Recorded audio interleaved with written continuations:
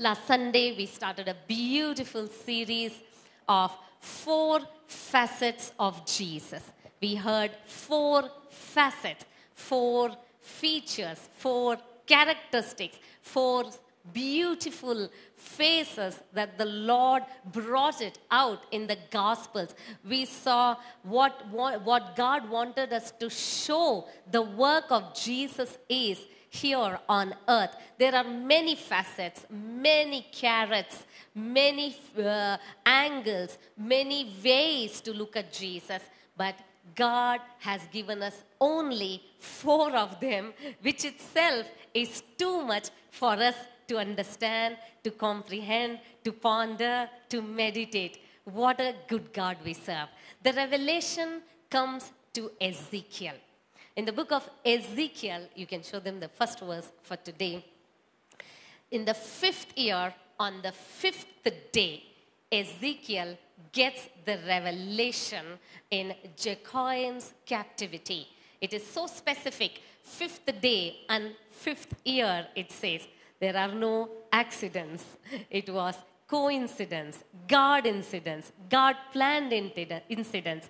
5 is a number of grace. So God was revealing grace to Ezekiel. God was revealing a person to Ezekiel. He gave him the vision of these 4 phases. I'll be getting into a quick recap and then we will move on. So let's see verse number 10.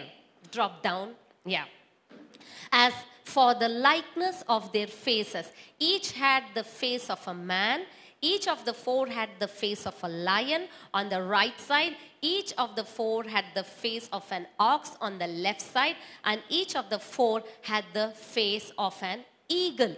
So he saw a vision where this living creature did not look anything like on the earth. It was so different. This creature had all the 4 faces. It was a one living creature having 6 wings, 2 covering the face, 2 covering the body, 2 covering the feet, the face of a lion, face of an eagle, face of son of man, and face of a bull. All the 4 faces in the living creature that Ezekiel saw the vision. The same vision is seen by John on the island of Patmos. So John sees this vision. Now he sees these 4 living creatures are revolving around the throne, and they tell John, "Come and see.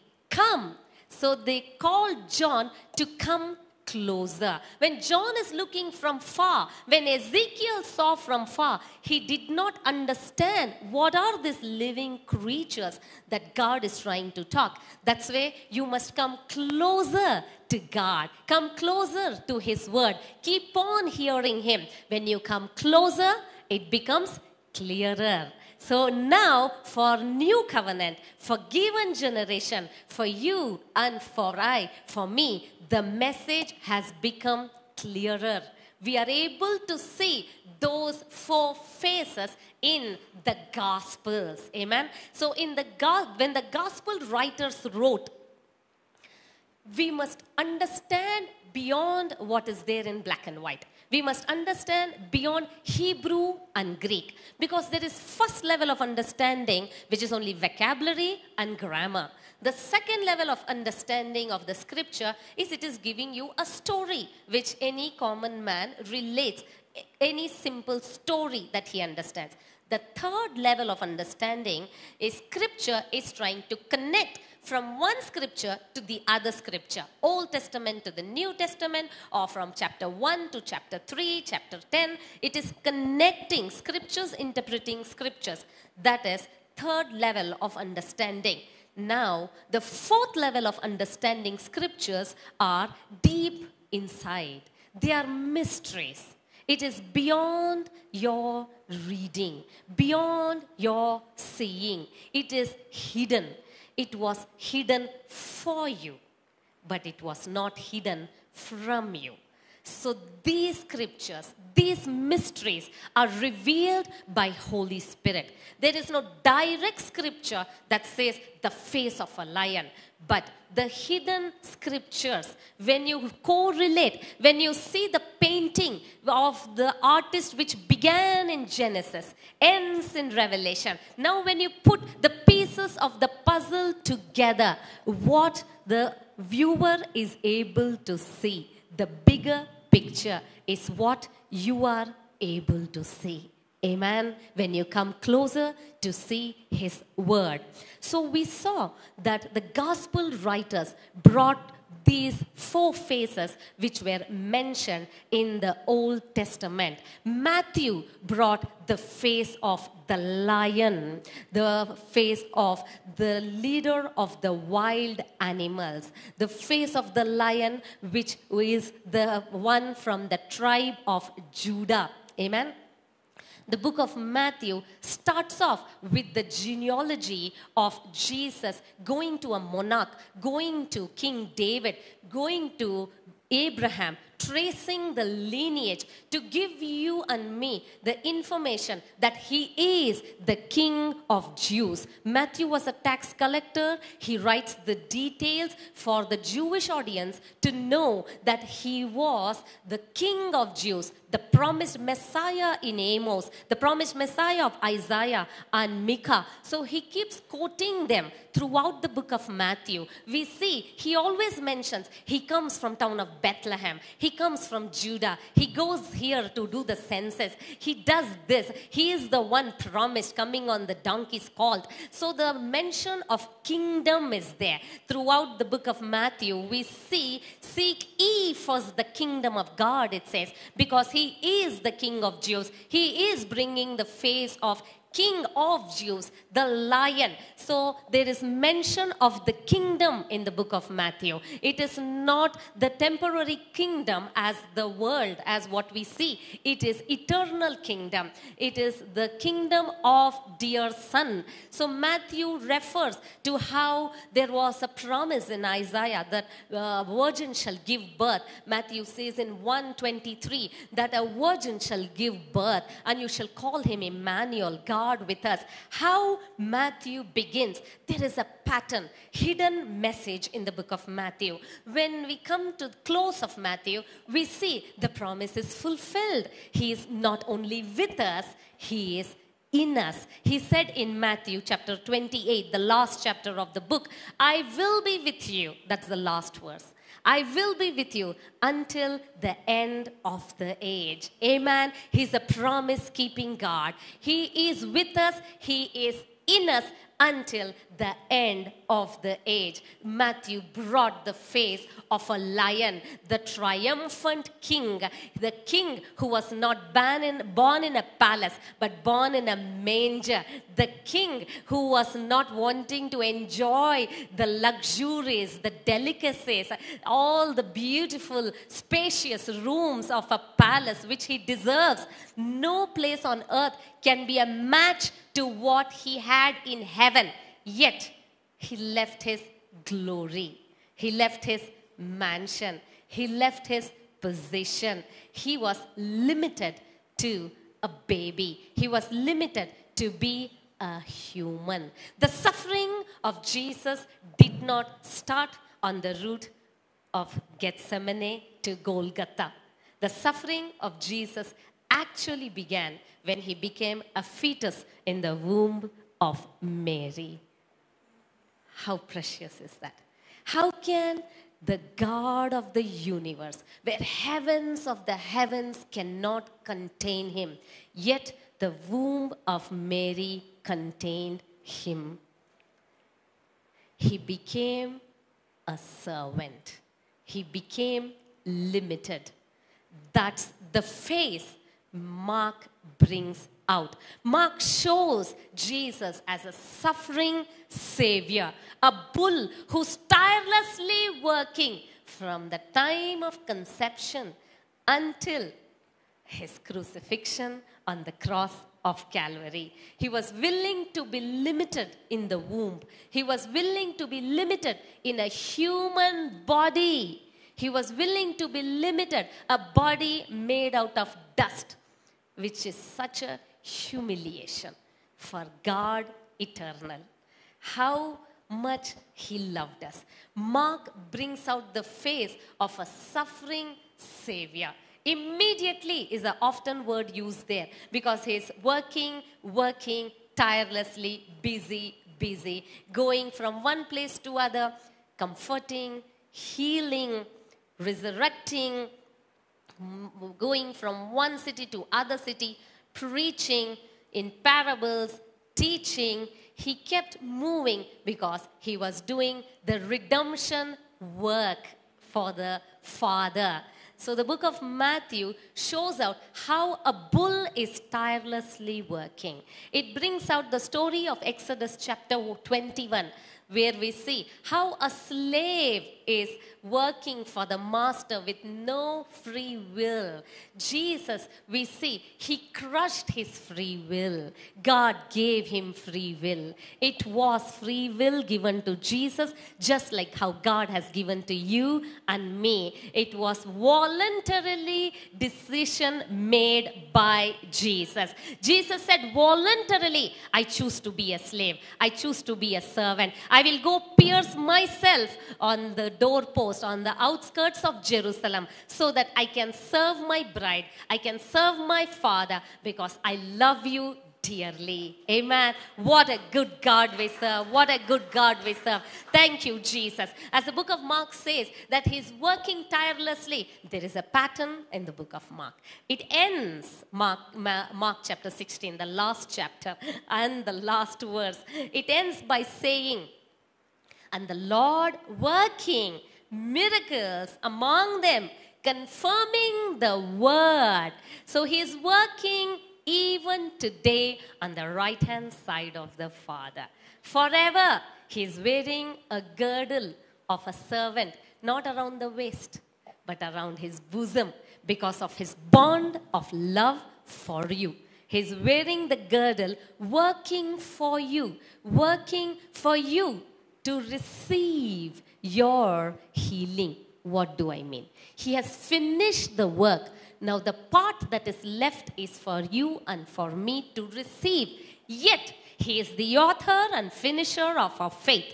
He is helping you. He is working in and through you so that you can partner with him, and he has a great quality to give you the credit and you receive all what he has done. Amen. The Lord working in and through you even to this day on the right hand side of the Father.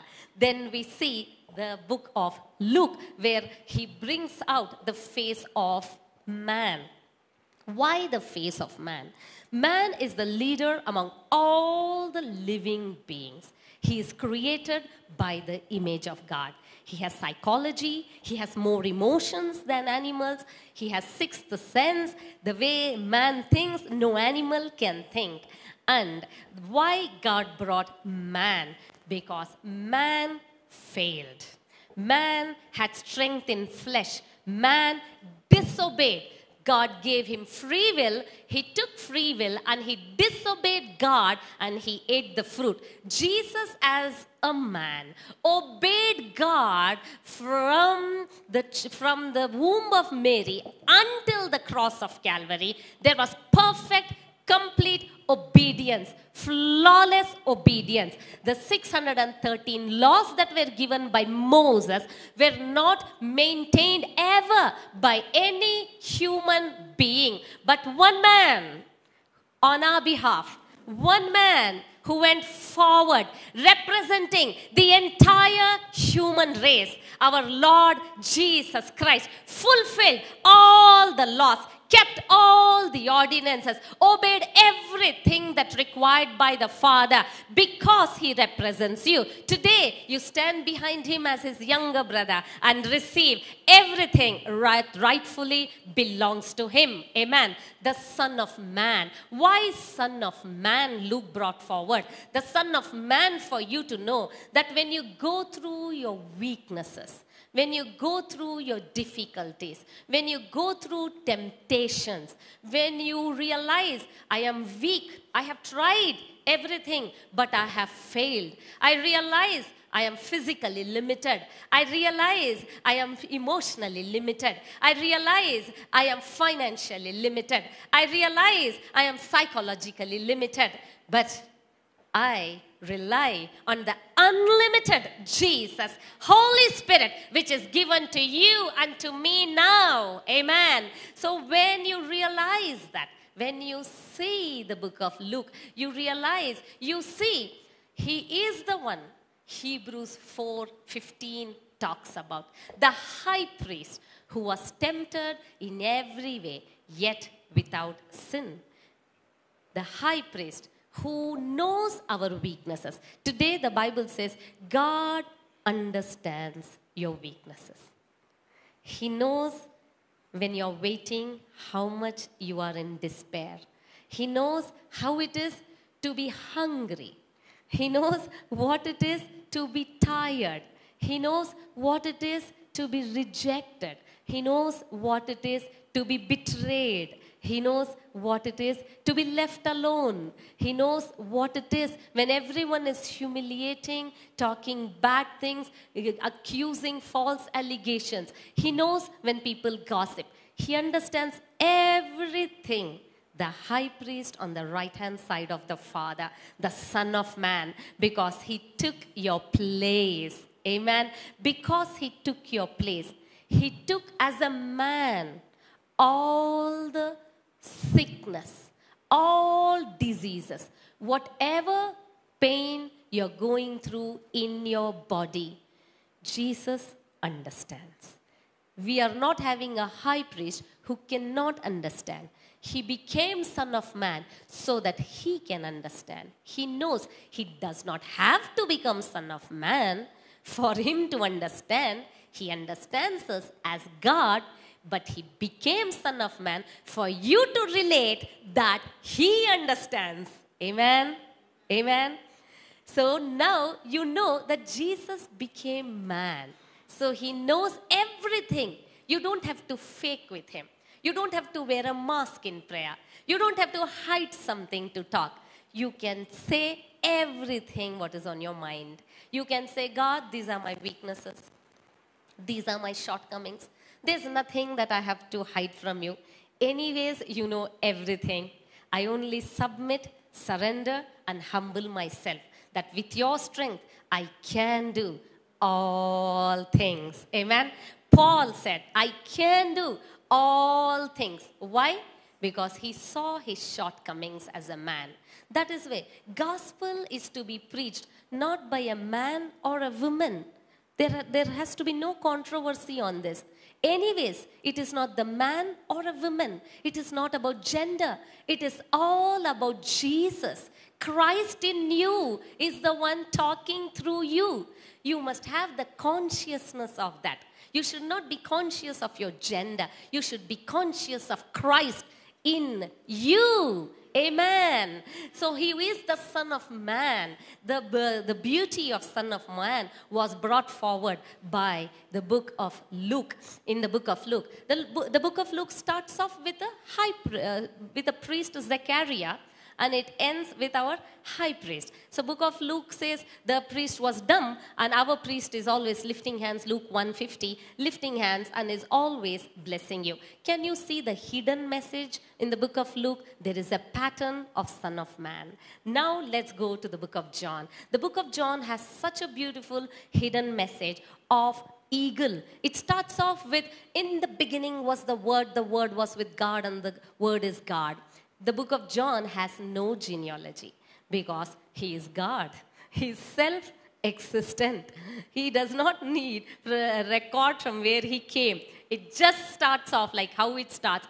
In the beginning, God created heavens and the earth. There's no introduction over there. It starts off with no introduction about a person, about El Shaddai, about a spirit called God. But then as we continue from Genesis to Revelation, we see the beautiful portrait unveiled. Amen. Amen. The beautiful portrait gets unveiled scripture by scripture. Painters will know what I'm talking about. Scripture by scripture, they are painting. The Holy Spirit is painting. So we get to see to some extent, even now, not clearly. Amen? So the book of John brings out eagle. Wow. It brings the face of an eagle. Why? Eagle has a sharp vision, and eagle is the leader among the birds, and eagle always kills, preys the snake. Amen. So Jesus came to destroy the snake. Amen. So eagle preys on snake. Eagle's eyes are so sharp, no matter how high it is flying, it is able to see deep down the snake and capture. Are you able to relate? If there is any snake in your life, color snakes, the way Pastor Abraham says, color snakes with color bites, which we all have gone through in our life because of our ignorance, because of our shortcomings. We have had some snake biting us somewhere, somehow in our life. But then we don't know how it entered and how these snakes came. These color snakes. The eagle, amen, has such sharp vision, it will capture that snake, amen, and it will destroy that snake in your life. Amen. What a good God we serve. Thank you, Jesus. So the book of John starts off with Jesus coming from the bosom of the Father, meaning Jesus knows how much Father loves him. Because he knows how much Father loves him, he is able to accomplish what Father had planned for him. So the book of John throughout portrays the picture. In John chapter 13, it says, John relies and can always lying, resting on the bosom of Jesus. So book of John is bringing forth the love of God. Throughout the book of John, it talks about the shepherd and the beloved sheep. It talks about Father so loved the world that he gave his only begotten Son. John 3:16. The book of John brings forward the beauty of Jesus as the Son of living God who loved us so dearly and paints the painting of his love in 1 John, 2 John, 3 John. When you see the book of John, the same apostle, when he wrote the 1 John chapter 4 verse 18, it says, perfect love casteth out fear. He always brings out love because he knows, John knows how much Father loved him through Jesus. He knows how much Jesus loves him. Because he knows how much Jesus loves him, he is not afraid. John was not afraid. All the apostles were killed, beheaded, imprisoned, except John. We don't know how John died because he had no fear of Roman government or Sanhedrin. He had absolutely no fear because he was diving deep in the love of God. Amen, church? Amen? Matthew brings forward the sovereignty of our Lord Jesus. Mark brings forward the service, leadership of our Lord Jesus. Luke brings forward the Son of Man, the Savior to the sinners. John brings forward our Son of living God. Matthew showed the face of lion. Mark shows the face of the bull.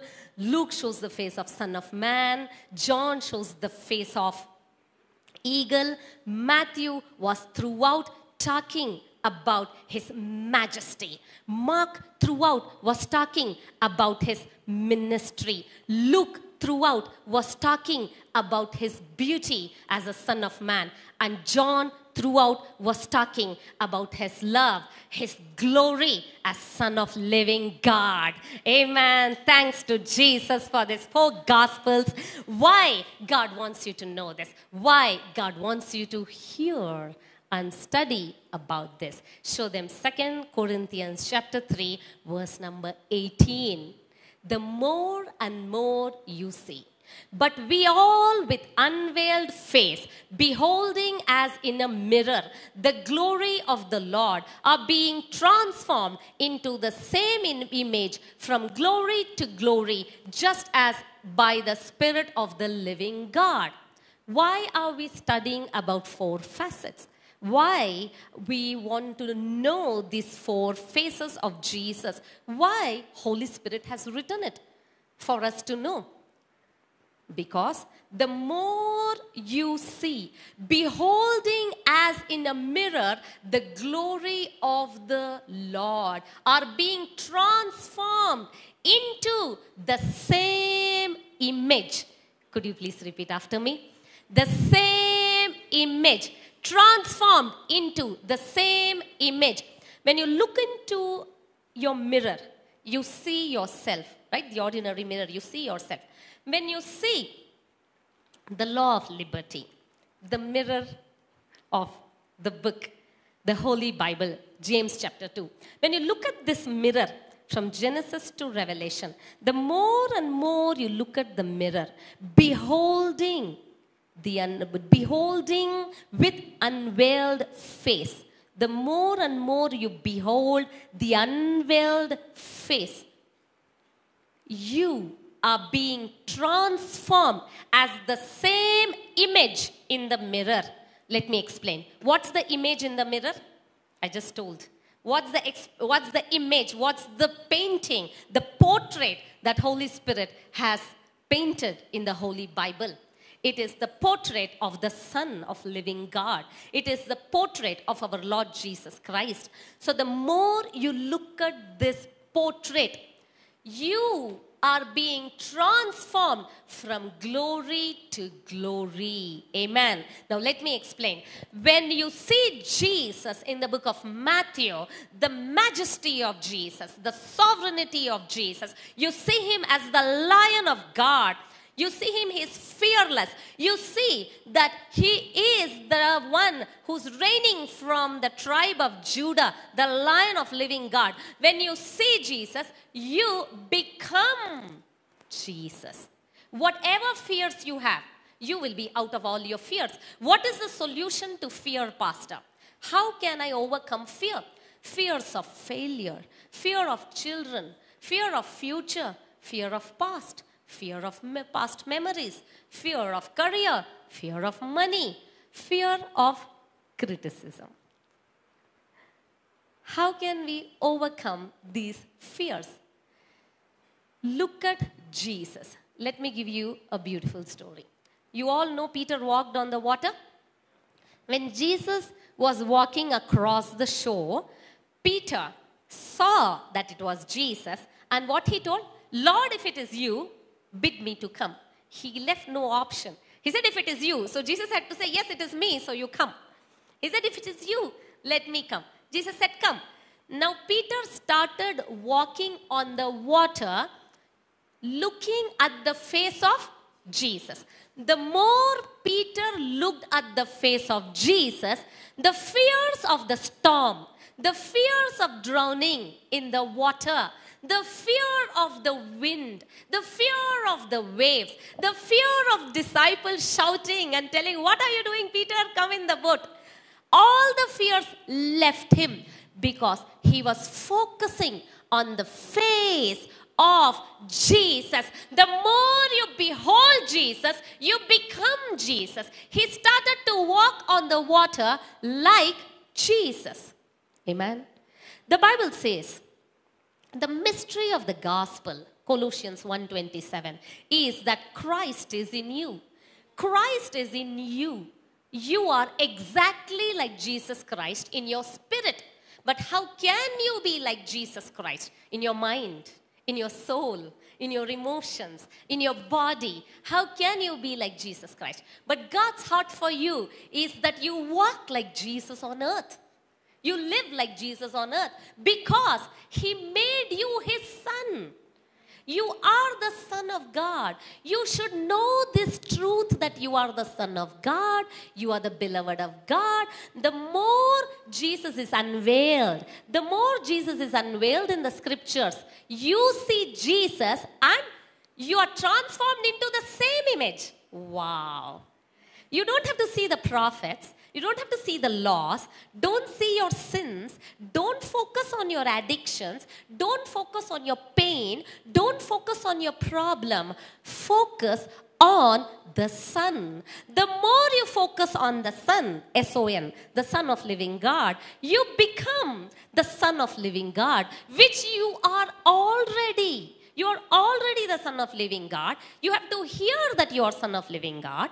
You have to see that you are Son of living God. You have to meditate that you are Son of living God. You have to think you are Son of living God. You have to speak that you are Son of living God. When you see Jesus, speak Jesus, hear Jesus, meditate on the words of Jesus, you become Jesus in your soul and in your body. Amen. As Christ is, so are you here on earth.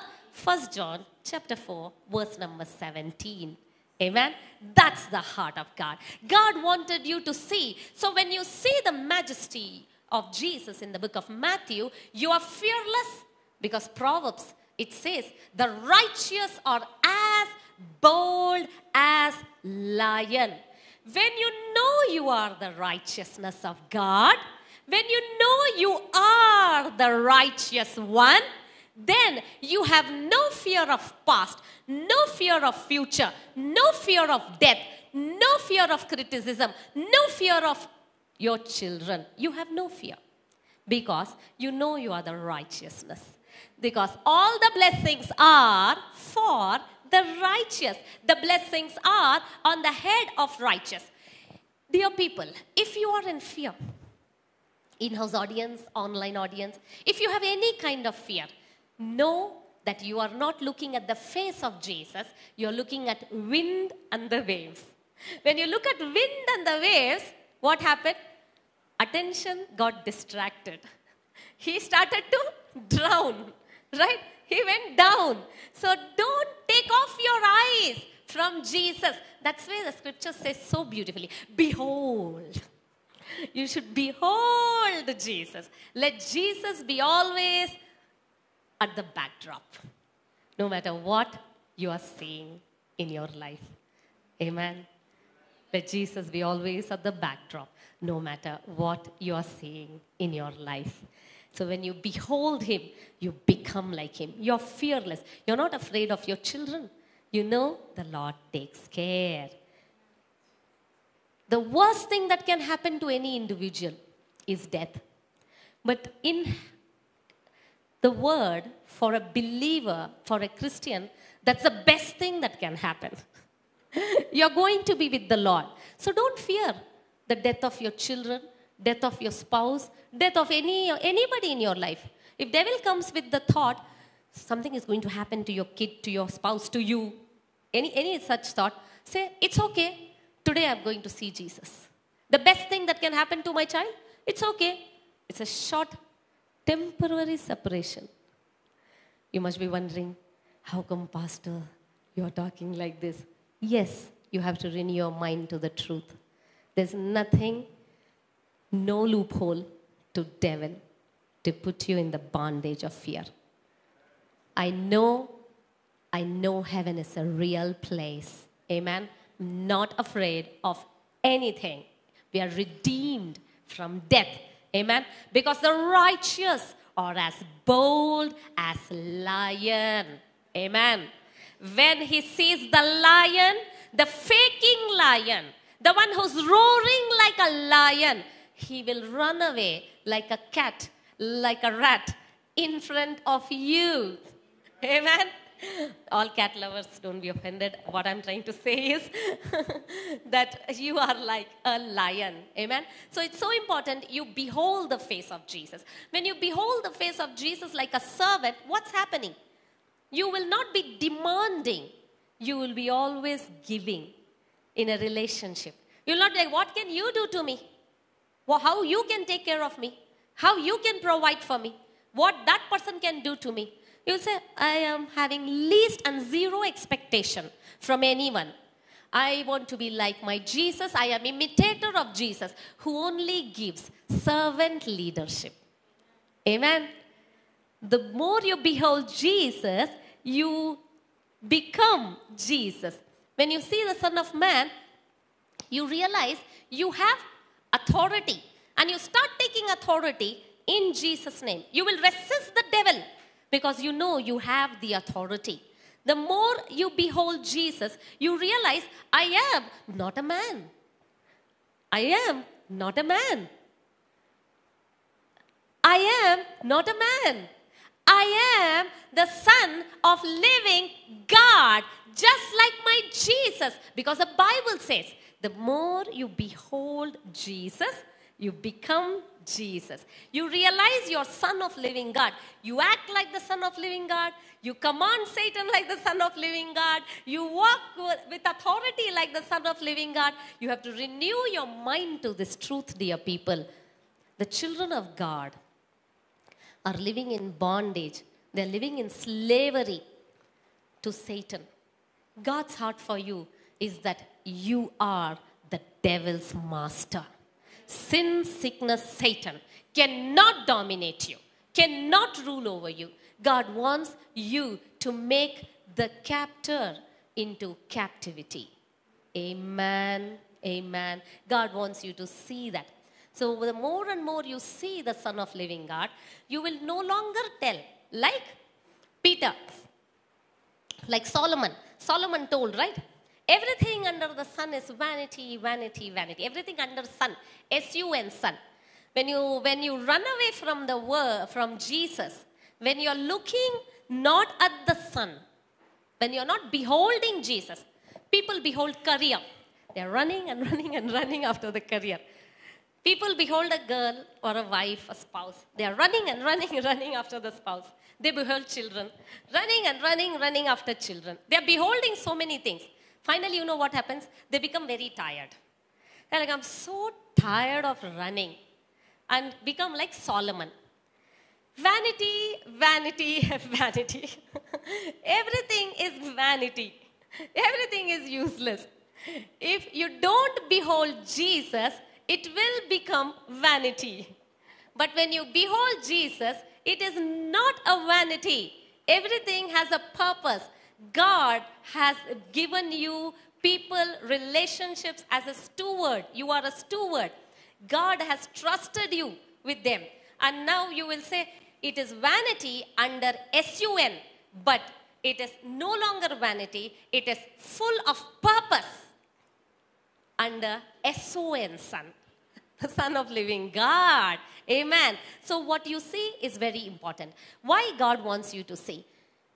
This one started not in the book of Matthew. It all started in the book of Exodus. When Adam and Eve sinned, that time itself God got the ram. He sacrificed the ram. He brought the ram to them. And what he told to Adam and Eve? Keep looking at the ram and the blood, which they didn't understand. Then finally, in the book of Exodus and book of Numbers, when the people of Israel camped in wilderness, God gave them a veil. God gave them a pattern of tent of meeting. Now, why am I going to Exodus? For you and for me to understand, there are no accidents in the Bible. Everything is planned. Connecting the New Testament to the Old Testament is what I love the most. So I want to show you from Old Testament to the New Testament how everything is planned. I told you the painting is not started from Matthew. It was started from Genesis. So when Israelites when they came out of slavery, what God told? Keep beholding the sun. And he made them to camp around the tabernacle. God could not come and live inside man, right? Because of the sin. Because sin people had done. Redemption was not over. So God would visit and go back. He would come and go back. So God told Moses, make a tabernacle, a moving tabernacle. In the moving tabernacle, he said in the center of the temple, for the people to understand, to relate, the tent of meeting, the holy place, the church, the temple of God will be in the center. Around the temple were the camps of Israel to be camped. And inside the temple, the tent of meeting, there were 3 partitions. Outer court, holy place, most holy place. The holy place and most holy place was separated by a huge curtain. And the curtain had beautiful design. I think some of you are not aware of the tabernacle teachings, which I have done 5 years. Next Sunday, do not miss. I'm teaching on tabernacle next Sunday because God has added the numbers and I want you all to relate to every time I quote the Old Testament, tabernacle. So tabernacle is outer court, holy place and most holy place, separated by a veil. What is the picture that God gave on the veil? Can you show them? The picture of veil. The 4 faces. Lion, eagle, bull, son of man. It's not taken from Google. It's copyright of a given generation. Beautiful designing, right? So beautifully done by our media team. So, these 4 phases. It does not look like this. Nobody knows how exactly it looked. From the scriptures, we have tried to put this together. The 4 phases were in one creature. But then we have differentiated for you and for me to understand. Because if we don't know how to draw that, right? Nobody has seen God. Tell me, people say, why don't you keep the picture of God at home or in the church? How can we keep the picture of God? He has 4 facets. The book of Matthew, Mark, Luke, John brings out lion, bull, son of man, and eagle.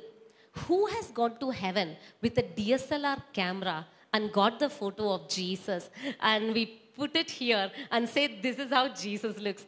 These are the 4 works, the finished work of our Lord Jesus that is brought forward, that is shown in the 4 Gospels, which we see and infer the message of the cross. Amen. So, the other side is the most holy place. This side is the holy place. Between them is separated by a curtain, the 4 faces, where the high priest would stand and do the offering, incense. We'll get into the details next Sunday. Every time, what is the high priest seeing? At the backdrop, Jesus Christ. Amen. Now, in the book of Numbers, okay, show them Exodus. We'll show them the scriptures of Exodus. Then I'll come to Numbers. Show them both the scriptures of Exodus. Exodus 26:1. Make the tabernacle with 10 curtains of finely twisted linen and blue, purple, and scarlet yarn, with cherubim woven into them by a skilled worker. There are meaning for these colors. We'll be studying in tabernacle study. And all the craftsmen among the workmen made the tabernacle with 10 curtains. They were made of fine twisted linen and blue and purple and scarlet yarns with cherubims skillfully worked. What are those cherubims? Those cherubims were the 4 faces. The 4 faces of Jesus here. Therefore, when you study in deep, you understand. When you go to the Hebrew, Jewish scholars, they bring out that these were the 4 faces that it is talking about, the hidden message. Now I told, when Israelites came, God told to camp them around tent of meeting. Are you all ready to see that picture? Amen? Show them the next beautiful picture. Amen. Israelite encampment in the wilderness as per the book of Numbers. Numbers 2:2 says, the Lord called Moses and told, let Israel camp around the tent of meeting. In what order? In this order, with the banner. The banner, that is flag. Each tribe had a flag. So can you see towards the east, it was Judah, Issachar, Zebulun, which had the banner of east, the Lion of Judah. In the west was Ephraim, Manasseh, Benjamin. You remember? This is the house of Joseph. Amen. That's the house of Joseph. Ephraim, Manasseh, Benjamin. Belongs to same mother. Next, north. Dan, Asher, Naphtali. We see this side. On the south, Reuben, Simeon, Gad. In the center was tent of the meeting. In the center of tent of the meeting was Ark of the Covenant, which is the picture of our Lord Jesus. God wanted all the 4 camps of Israel to camp exactly around the tabernacle, around the tent of the meeting. On the east, the leader was Judah. Judah, Issachar, and Zebulun. On the west was the house of Joseph. That is Ephraim, Manasseh, Benjamin. Then here on the south, we see the Reuben, the leader. He had his banner. Reuben was the leader of this tribe. So Reuben, Simeon, Gad. And you know, each picture had so much of meaning towards each tribe that they represented. The promise that Jacob spoke on their children. Amen. You remember the firstborn blessing did not come on Reuben. The firstborn blessing actually from Reuben, it went to the house of Ephraim. You know why? There is so much of man in Reuben. There was so much of man in Reuben. What do I mean? Too much of carnality. Too many wrongs that Reuben has done. Please go and read the book of Genesis. You will understand all the notorious wrong things that Reuben did. Too much of man in Reuben. Adamic nature. The Bible says 6 is number of man. And the beast number is 666. What's the meaning? Extreme man. Extreme carnality. Extreme flesh is 666. So we should not be extreme carnality. We should be like the Son of living God, extreme spirituality. That happens the more you behold the Son of living God, our Lord Jesus. So Reuben's picture is Son of Man, where he lost the blessing. Thank God. It's giving a picture how Adam lost the blessing, Reuben lost the blessing. But Jesus took back the blessing. PPA commentary. So the other side of the tribe, we see it was led by Dan. Dan has his own blessings. I'll not get into that details for this Sunday. The face of eagle. And Dan is led by Naphtali and Asher. I mean the tribes together. And can you see something beyond the names? The color, the picture, the banner. Can you all see a hidden diagram in this picture? Please show that even to our online audience. Can you all see a hidden picture? Not the old comers who have heard my message 5 years ago. The hidden picture. Can you see the hidden picture?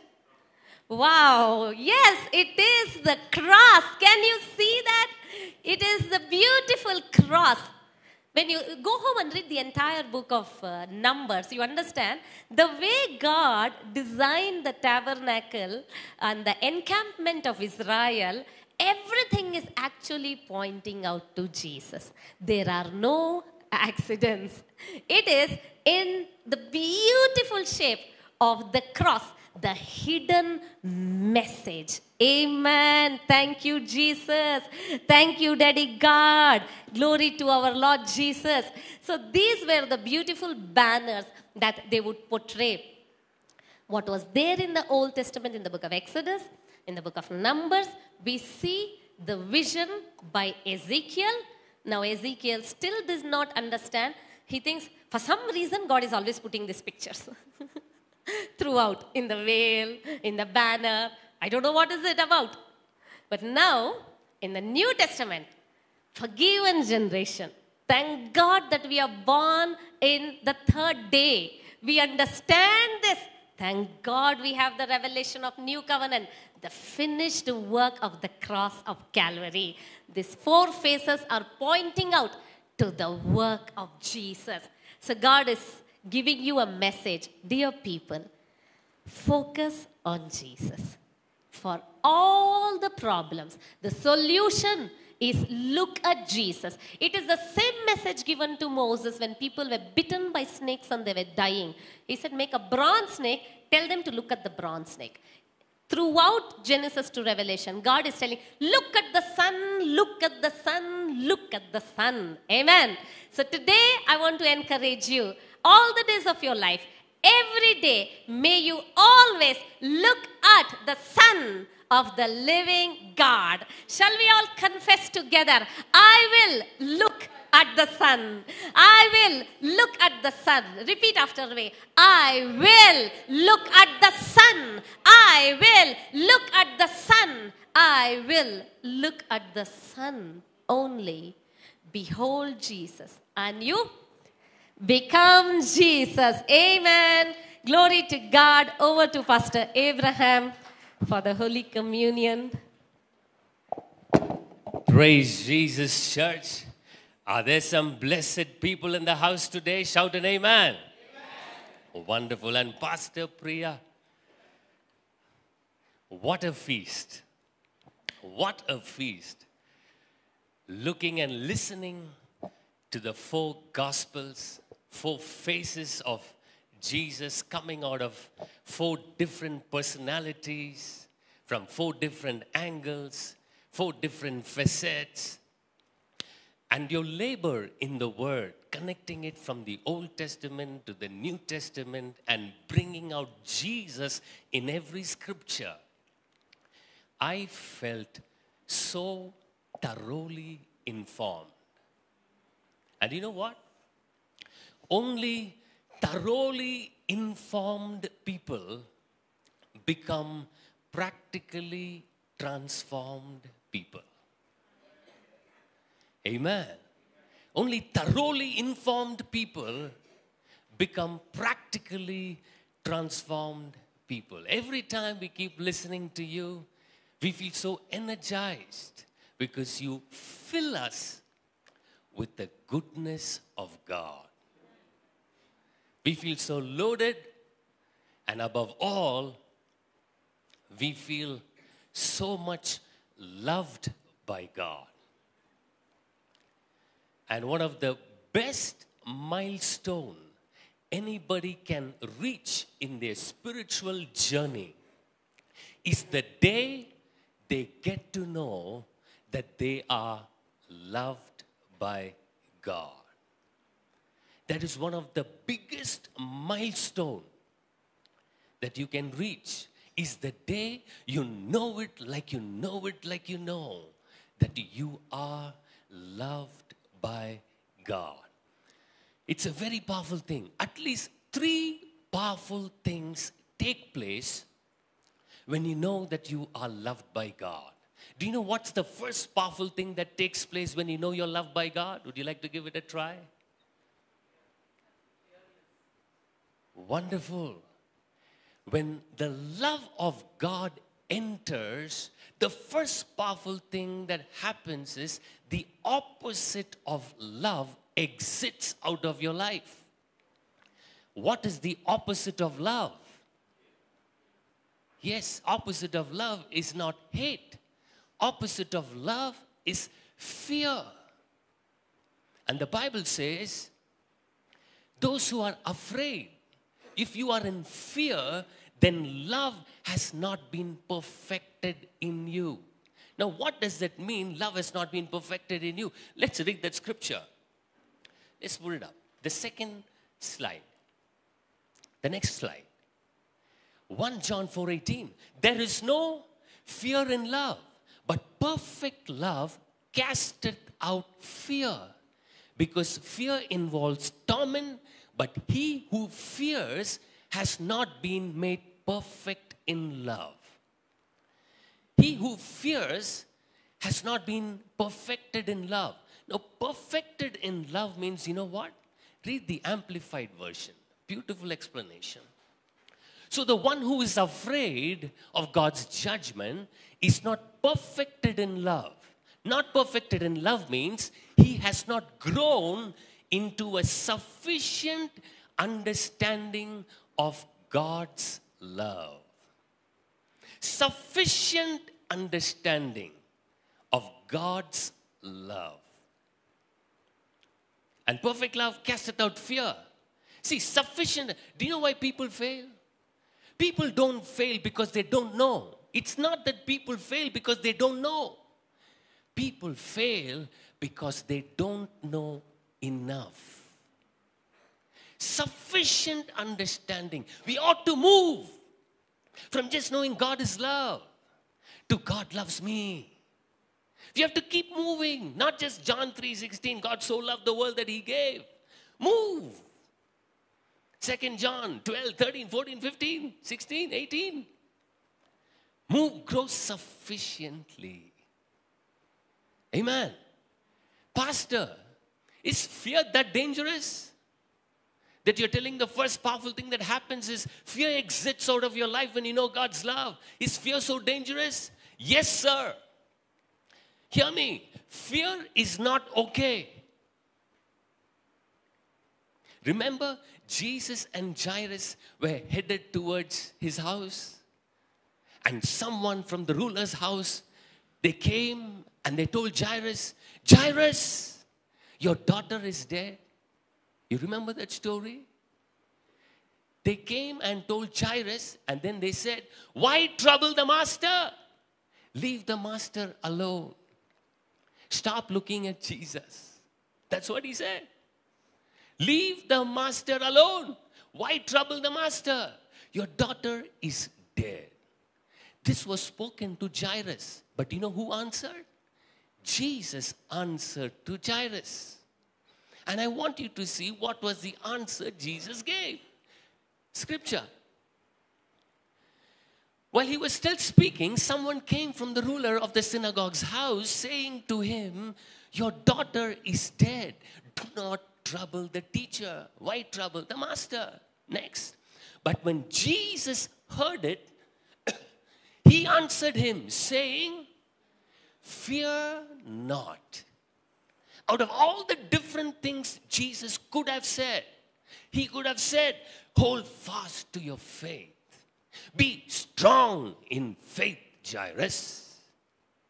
But out of all the different things he could have said, the first thing Jesus answered and told Jairus, Jairus, fear not. Fear tolerated is faith contaminated. Fear not. Stop the fear. The problem that is knocking at your door will disappear. Stop the fear. So fear is not okay. So the first thing that happens when God's love enters is that fear exits. And you know what the second powerful thing that happens when God's love enters? Good. There are many things that happen. I'm just talking about the top three. The second powerful thing that happens when God's love enters is that fear exits and faith gets into action. Faith starts taking. The next scripture. Galatians chapter 5 verse 6. For in Jesus Christ neither circumcision availeth anything nor uncircumcision, but faith which works by love. Love-filled faith exits or it removes or it casts out all fear. Love-filled faith, not any other faith. But faith, and the third thing, okay, that's the second powerful thing for the lack of time. The third thing, do you know what's the third thing, powerful thing that happens when God's love enters? First is fear exits, faith enters, faith takes. Faith is a superior force. It is a force. Faith is a force. The violent take it by force.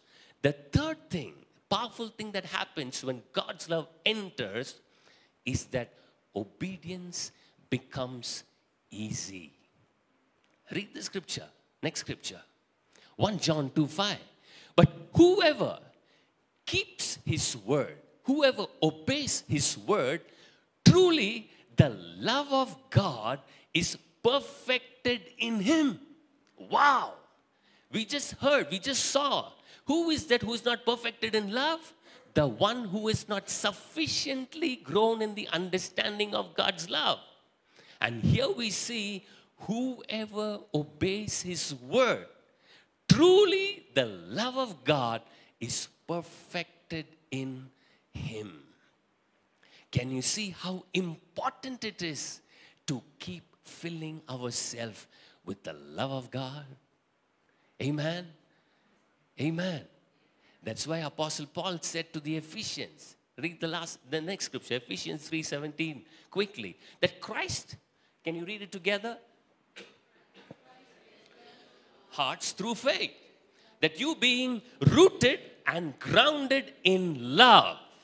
Next, may be able to comprehend with all the saints what is the width and length and depth and height, to know the love of Christ which passes knowledge, that you may be filled with all the fullness of God. This was the most important prayer of Apostle Paul, that you understand, be filled with the goodness of God. Amen. Because these three powerful things take place. So keep filling. Can you say with me? Keep filling. Keep filling. If there is somebody here this morning, you say, Pastor, I'm going through tough times right now. Things are just getting delayed. I don't know what to do. I'm feeling lonely, have nothing to do. I'm so tensed. Just do only one thing that Jesus told us to do. Because only one thing is needed. What is the one thing needed? That you sit at his feet and keep filling. Keep on filling. By the way, was that not the first secret that Jesus revealed when he performed the first miracle? What was the first miracle that Jesus performed? Water turned into wine. Wonderful. The first miracle Jesus performed was at the wedding at Cana.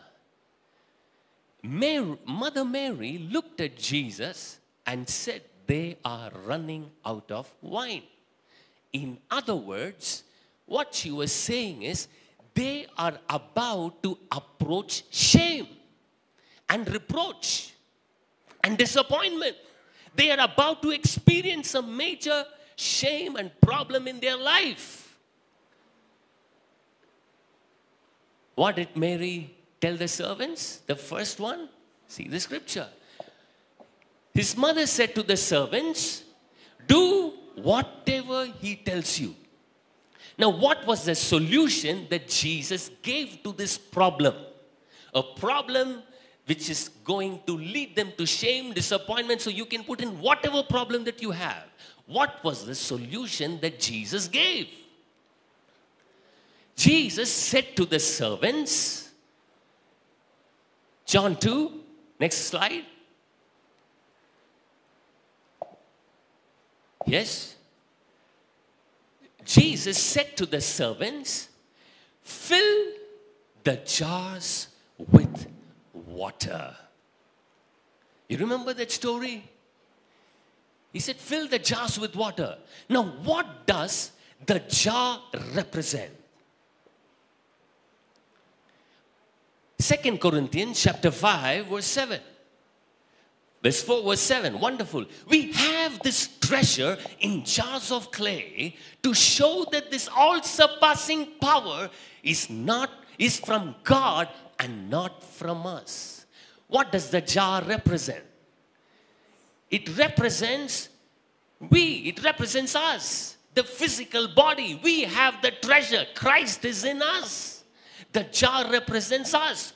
What does the water represent? Ephesians 5:26 likens the word of God as water.